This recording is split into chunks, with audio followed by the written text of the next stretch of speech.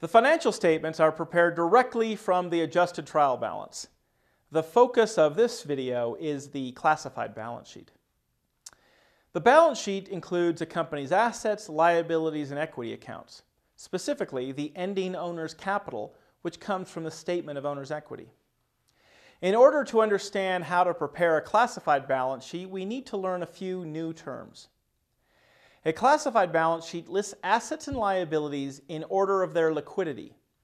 Liquidity measures quickness of cash, meaning how quickly assets will be turned to cash or how soon liabilities need to be paid. Then assets and liabilities are listed in their order of liquidity. Assets that will be turned to cash, sold, or used within 1 year or one operating cycle, whichever is more, are classified as current assets. Liabilities that will be paid within 1 year or one operating cycle, whichever is more, are classified as current liabilities. We will define the operating cycle in a future video, but just so you know, almost all companies have many operating cycles within 1 year, so the year is basically the cutoff. Assets which have useful lives longer than 1 year or will require more than 1 year to be turned to cash or sold are classified as long-term assets, or sometimes called non-current assets. Liabilities which take longer than 1 year to pay off are classified as long-term liabilities, or sometimes long-term debt. So let's use the adjusted trial balance and prepare the classified balance sheet. We take the assets and liabilities from the trial balance and we put those on the balance sheet. Additionally, we will use the ending owner's capital balance from the statement of owner's equity. The balance sheet has a company name, the name of the financial statement, and the date, which is either just the date or sometimes as of and then the date. The balance sheet reports assets, liabilities, and equity for a point in time rather than a period of time.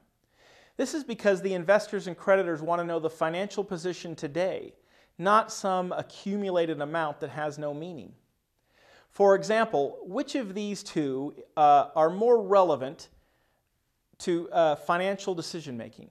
How much money you have right now or how much money you've had over your entire life? Certainly what you have now is the only thing that would impact a future financial decision like buying a home. On the asset side, we start with the current assets section. Here we will list our current assets in order of liquidity and then total them. Next we will prepare our long-term assets section.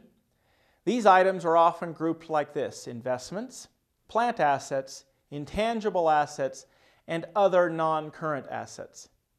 In this introductory video, we'll just list them since all we have are plant assets. Finally, we total our assets. Then we move on to the liability side and start with current liabilities. Here we will list our current liabilities in order of liquidity and then total them. Then our long-term liabilities are listed and we will total our liabilities. Finally, we prepare the owner's equity section. Here is where we report the ending owner's capital from the statement of owner's equity. Then that becomes total owner's equity. Finally, we total liabilities and owner's equity. If we've done everything correctly, it should be the same amount as total assets. One final note. All of the accounts and amounts reported to our investors and creditors are the same as the adjusted trial balance, except one. Owner's capital has a different account balance than what we reported. This will get corrected in the next step in the accounting cycle, which is closing journal entries.